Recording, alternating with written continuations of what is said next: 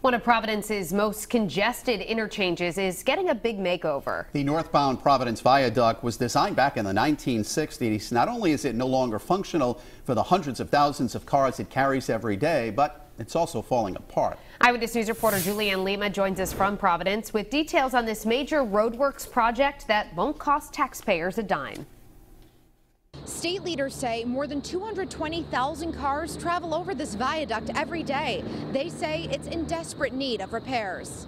If a picture's worth 1,000 words, you could probably write a book about the Northbound Providence Viaduct near the Providence Place Mall. The Northbound Viaduct is a mess. It's a traffic bottleneck, and it doesn't function well. But that's all about to change thanks to a $60.3 million federal grant. We'll use these funds to rebuild 11 bridges in this complex structure in this interchange. We'll also improve the traffic flow from Route 6 and 10 and through the city of Providence. RIDOT Director Peter Alvidi says this stretch of Providence Highway is the third most traveled section of 95 through the Northeast, and it's falling apart.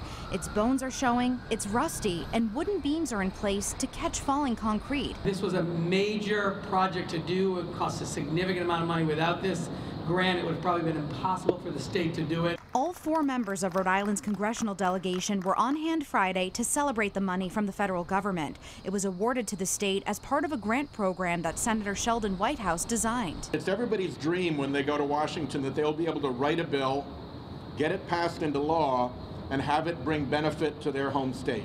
This time, it worked. RIDOT officials say construction could begin as soon as the end of next summer. They say the whole project will take about 5 years to complete. Reporting in Providence, I'm Julianne Lima, Eyewitness News.